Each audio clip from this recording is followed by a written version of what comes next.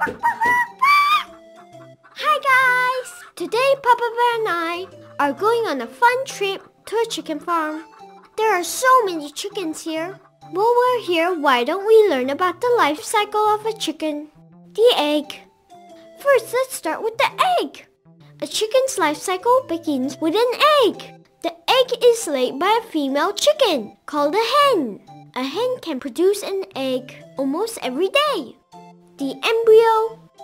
A baby chicken inside the egg is called an embryo.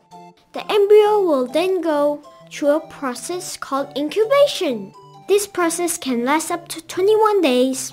During this time, the embryo grows and changes a lot. It will start to develop a heart, blood vessels, limbs, and other body parts.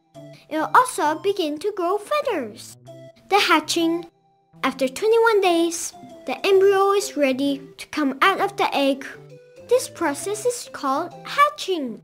Once the egg hatches, a baby chicken will come out of the egg as a wet and fuzzy little bird.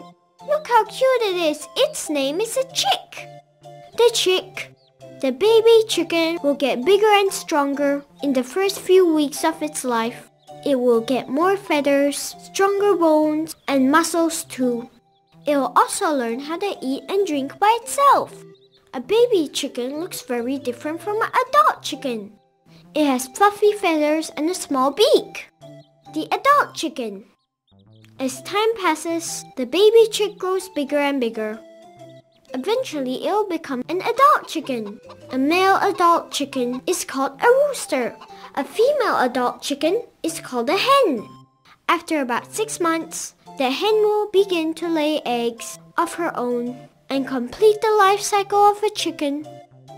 And that's it! I hope you learned something interesting today about the life cycle of a chicken. Goodie!